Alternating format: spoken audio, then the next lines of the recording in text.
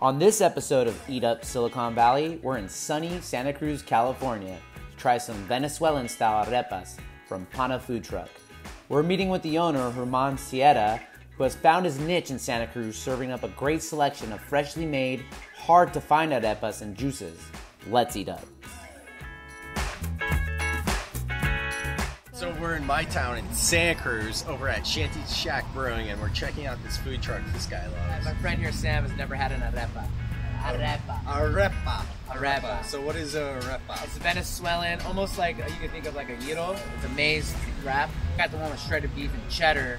You got the one with shredded beef and mozzarella. And a plantain, too. And I added plantains on it. It's kind of like a taco. It's a cousin of a taco cousin maybe. Really? Where'd you But get it's that got that Where'd you corn- get that information?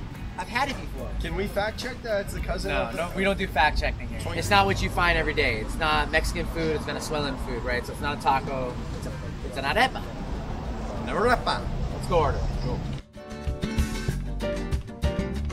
So I'm gonna dive in.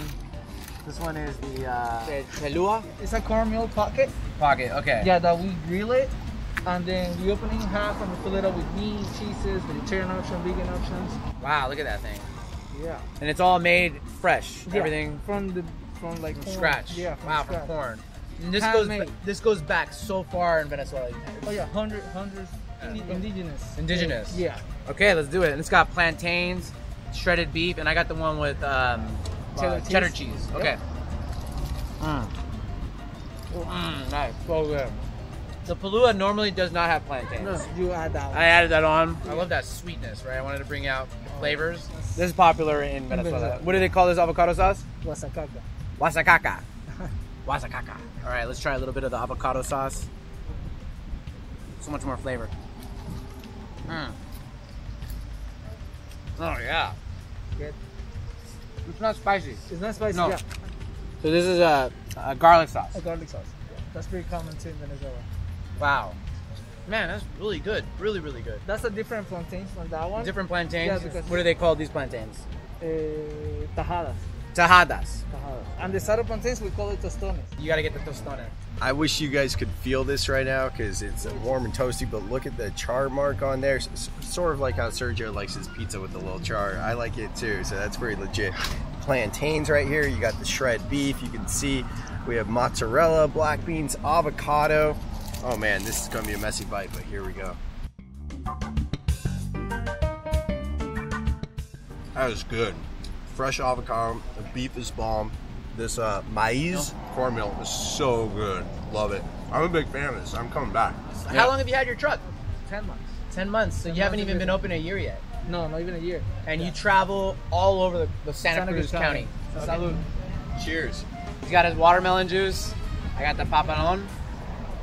Wow, that watermelon juice is good. Papalon is good. It's made from like a sugar cane. It's really, really good. Venezuelan drink.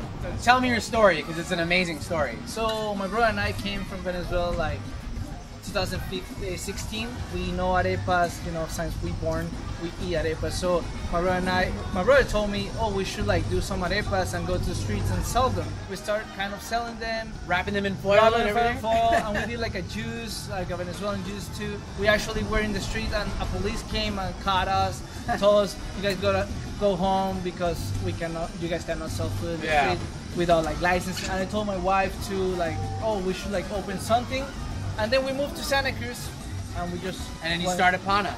Yep. And now, like, you only been open 10 months, but you had a lot of people here just a minute ago. Yeah. So you get rushes of people. A lot of we've been really popular just from social media. Yeah, and you have a good relationship with local breweries, right? You go here, you go to Humble Sea sometimes too? Yeah, before, Humble Sea, Watsonville, we go to like different breweries. Watsonville. Croatian breweries.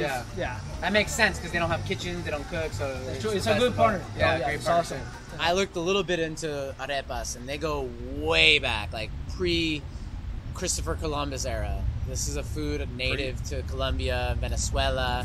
Mostly, this is a Venezuelan food truck, but it's that region of the world.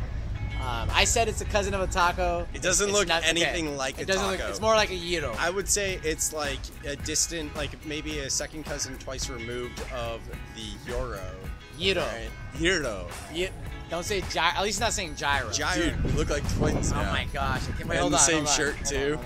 Wow. And the same shirt. Wow. Now we really look like twins. I just need a great beard. Jeez. Kooks Club. We're just a couple of kooks here, for sure. See you on the next EatUp. Pana in Spanish translates to friend or homie, and Herman is definitely our newest homie. His story of hard work and determination is why he has one of the hottest food trucks in the Central Coast. Remember, next time you're checking out a brewery or looking for something different to eat near Santa Cruz, follow Pana Food Truck on social to see where they're at and be prepared to shock your taste buds with a delicious arepa. See you on the next EatUp.